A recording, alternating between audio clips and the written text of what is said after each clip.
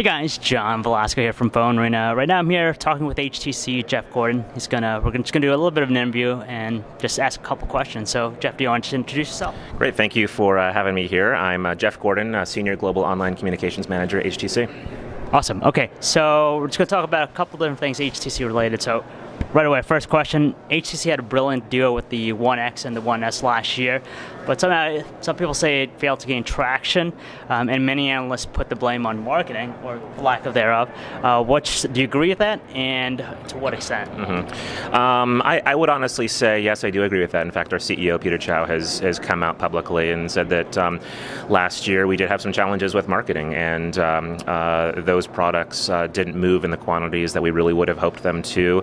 Despite the fact that they're fantastic products, they're reviewed extremely well. I know that some review websites out there rated the One X as one of the best phones of the year, if not the best, and it would have been great to have seen that be more successful, but we did have some challenges in marketing, and I think that what you see from us this year with the HTC One is us really digging in our heels on marketing and doing some new and innovative things. Hopefully PhoneArena readers see that in the ads that are on TV now, and also on digital ads online and elsewhere, that we're doing a lot of things right now and making sure people know about HTC and know about HTC One as our flagship for 2013.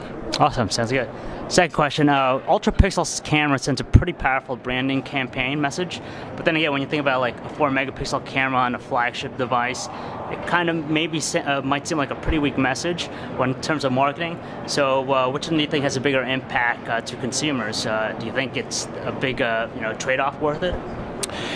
Good question. It's an educational challenge, and we knew going into this that it would be difficult for us to make sure that the customers understand the value of the Ultra Pixel. And yeah, I know Ultra Pixel is a air quotes marketing term, and some people say, why don't you just call it megapixels? But we do call it Ultra Pixels because since it lets in 300% more light than a typical pixel, it really is something entirely different. We have to educate the market that you will get fantastic shots with this. You will get incredible low light photography with this. And so from a technical standpoint, we're very proud in what it does. It's certainly incumbent upon us as HTC to help people understand the value that it brings, and you'll be seeing that from us in some of the ad campaigns that we're going to be running that are going to be focused on Ultra Pixels, and the PR that we do around educating the market for this. So we're glad that we made that bet. Definitely a tough one, but we're definitely in it for the long haul, and we're very proud of the technology. So Samsung's your biggest competitor in the Android space right now. In what ways do you consider HTC to be better than Samsung in terms of like product portfolio? And in what area do you think HTC could be more like Samsung, so to speak? Right. We're better in absolutely every way. No. Besides the stock answer. I think we have a healthy respect for what Samsung does. Clearly, they do have some great products, great technologies. Certainly, when you look at the specs on their devices, it's phenomenal in some of their flagships. That being said, I think that what HTC brings to the table is a level of design and focus on the aesthetics of a product that really is second to none.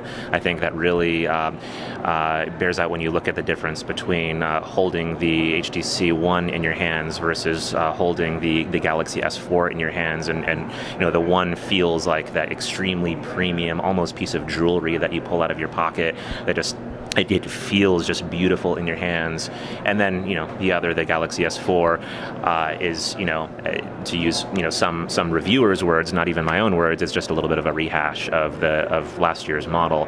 And so we have that kind of attention to detail, aesthetics, and design, and so forth that we think is very powerful in a lot of consumers' minds. I also think that when you look at Sense 5 and some of the things that we've done from a software standpoint in the user experience, I think that our teams on UX have done some really brilliant things in drawing out the kinds of experiences that customers want in their phone, and at the same time reducing a lot of the cruft in the experience that I think some people have said maybe bloated Sense in the past. And now when you look at Sense 5, it's clean, it's fresh, it's flat graphically in a lot of ways that reminds people sort of like that stock Android experience that a lot lot of people find very interesting.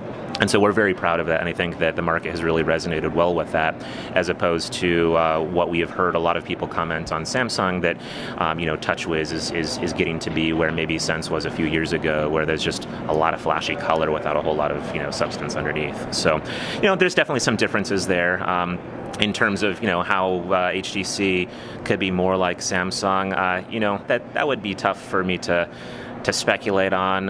It would be fun if we had the marketing dollars that Samsung has, because I would imagine if we had that kind of money, we could do some amazing things. But we have to be more nimble, because we don't have those kinds of marketing budgets. So that's why our ad campaigns will be a little bit more playful, a little bit more out of the ordinary, and hopefully we'll have the kind of impact that we need for the HTC One with fewer dollars. In what way, according to you, is 2013's HTC better than 2012's HTC?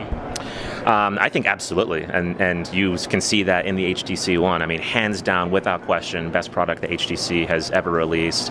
I've been with the company for a little over 2 years at this point, and I've never seen the kind of response to any of the products that we've released that we have for the HTC One. So without question, from a product standpoint, definitely, absolutely over the moon, amazing. Internally as well, I think things are going great at HTC right now.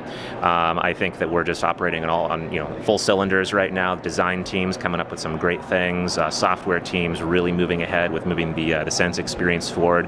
And so even as the One is a fantastic product, we have a roadmap coming up ahead that's absolutely going to wow and amaze people. And I'm very excited to be where HTC is at right now.